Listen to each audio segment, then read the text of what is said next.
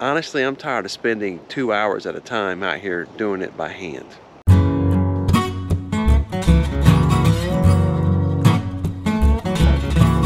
Alrighty, I'm going to do something a little unorthodox. We just had a small shower pass over. And by small, I mean really small. Had a lot of thunder, and it did rain for a little bit, but nothing measurable. Let's just, for the fun of it, go and check.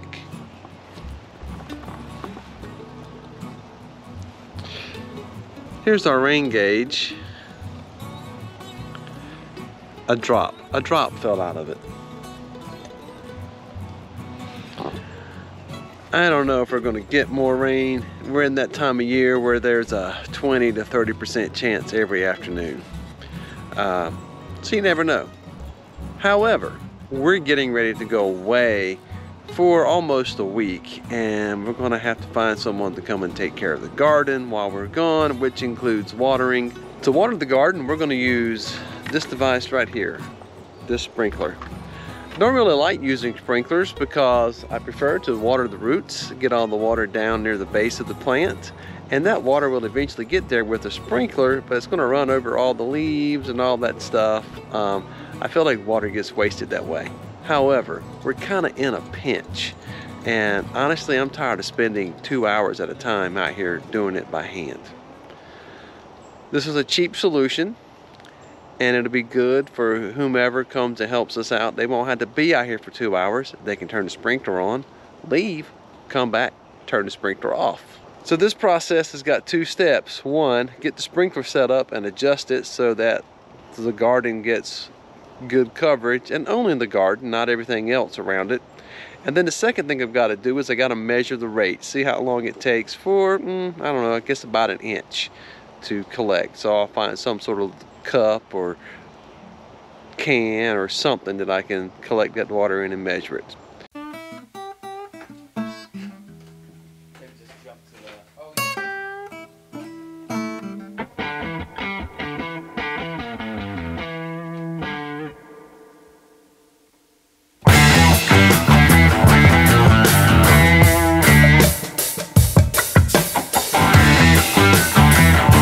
Okay, so the first attempt, not that great.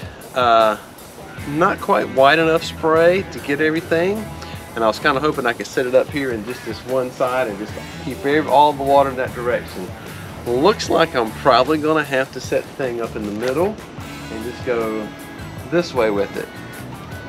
Take 2.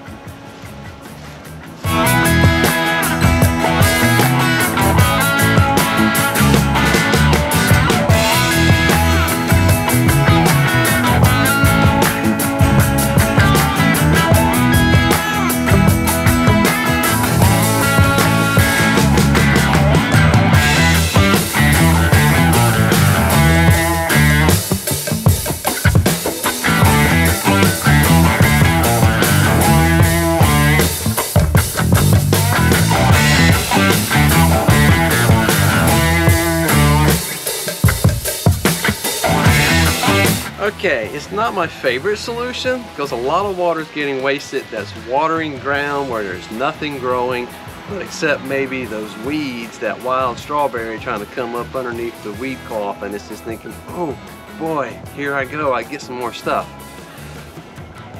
This will have to work while we're on vacation though, whether I've got it on timer or just a good friend is coming. The flow will work, it will reach everything that it needs to reach. Now I'm going to set this dish up on the edge and see how long it takes for 1 inch of water to collect here. This is about 1.25 inches deep, so this will be a good measurement.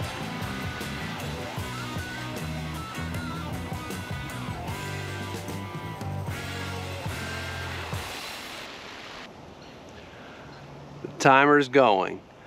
I'm going to pause you guys and let you know how long it takes. See you in a few.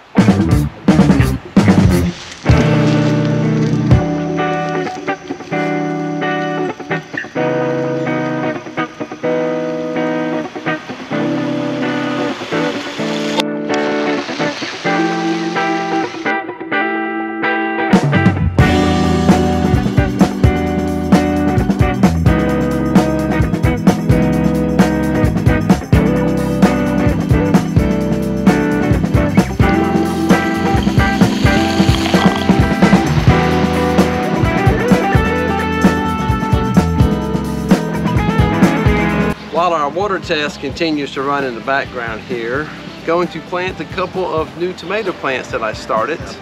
These are some clippings that I took off some of those healthy plants. And I did lose a plant a couple of weeks ago, but one of the other healthier plants had this huge sucker that I had not seen and didn't realize how big it had gotten, so I decided I would cut it and see if I can make another plant out of it to add to what we had. And you can see it's got quite the root system here, so it is ready to plant.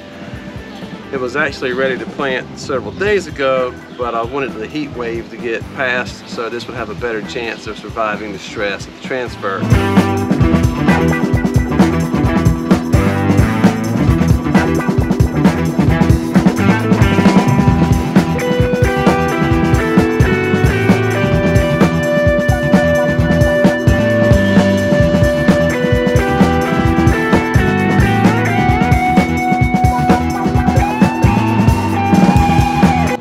It's been an hour that the sprinkler ran, so let's just stop and let's see how much water collected in that dish in 1 hour.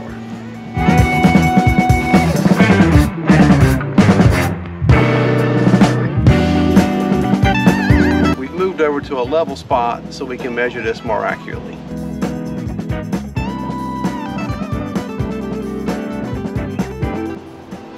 It looks like we got somewhere between 3/8 and a half an inch of water collected in this dish in 1 hour of running the sprinkler.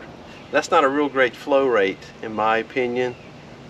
We'll have to work with it though. We'll see what we can do to make my life easier when I'm not on vacation, and then to make anybody's life easier who may be watching the garden for us.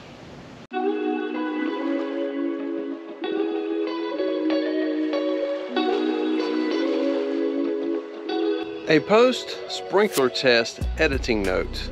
You know, I set up that plate over there to collect the water to see how long it would take to water an inch worth of rain using that sprinkler, and only got to about a half an inch. I realized a little bit later that, I've got a rain gauge right here. Really, all I had to do was just see how long it took the rain gauge to fill up. Anyway, why don't you do me a favor, because I'm such a goober, will you go down there and give me a thumbs up so everyone will know you like it, and maybe even share it with somebody to say, hey, look at this guy. Go ahead and subscribe while you're down there so you can keep up with all of my efforts to turn this place into a suburban homestead. And as you can see, there's a lot to be learned here, and you don't want to miss the hilarious efforts at learning those lessons. Always remember, the one who created you made you able to create also. So get out there and make it, grow it, and live it. See you next time.